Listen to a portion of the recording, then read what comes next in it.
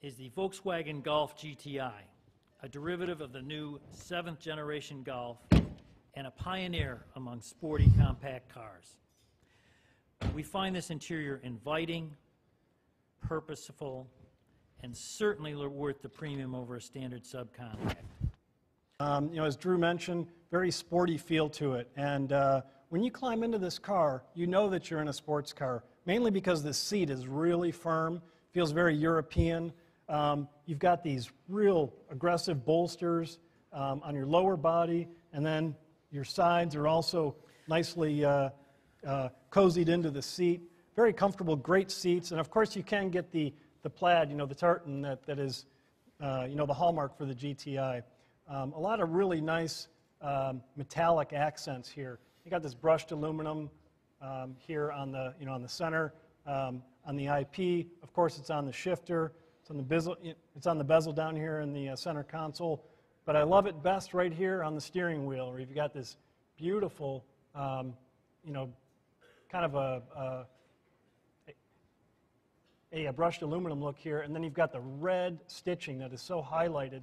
This is actually the cover photo for the May issue of Ward's Auto World. So when you call that up on your iPod or on your computer, you can see it. Another nice feature that we noticed in a lot of the vehicles this year was trim that either is carbon fiber or is made to look like carbon fiber.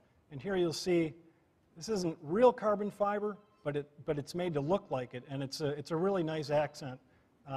We like to see it as a as a style distinguisher. Carries across the center, carries on the doors. You've got some nice ambient lighting here also. I'm not sure if the camera can pick this up, but a nice ambient light strip right here. We saw a lot of really nice ambient lighting. And so, yeah, the GTI has a real comfortable back seat, which is going to be similar to the Golf. And the HMI is really nice. It's very easy to navigate this menu. The gauges are beautifully lit at night, and they just did a great job with it. So back to you, Drew. Here to accept the award for the GTI is Mark Trahan, Executive Vice President of Group Quality for Volkswagen Group of America. All right, I'm not a designer, I'm just a quality guy, but over the past many years I've had the opportunity to work with lots of our designers, exterior designers as well as interior designers. Uli Hockenberg actually is more or less a personal friend of mine, someone I've known and worked with for over 20 years.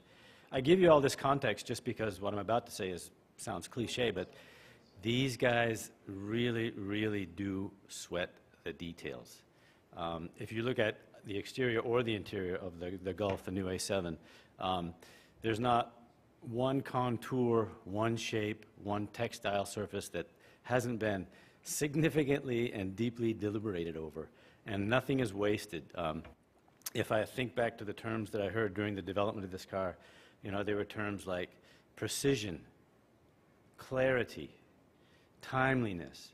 Those are the themes that were adhered to during the development of this car. So, and there's things in the interior of the car too that I think are pretty cool, like the dash process that we developed with Magna. At just the right time, we inject gas in there to give the surface a more luxurious feel, a softer feel, but it also gives us a much stronger and lighter shape as well. And the things like the ambient lighting.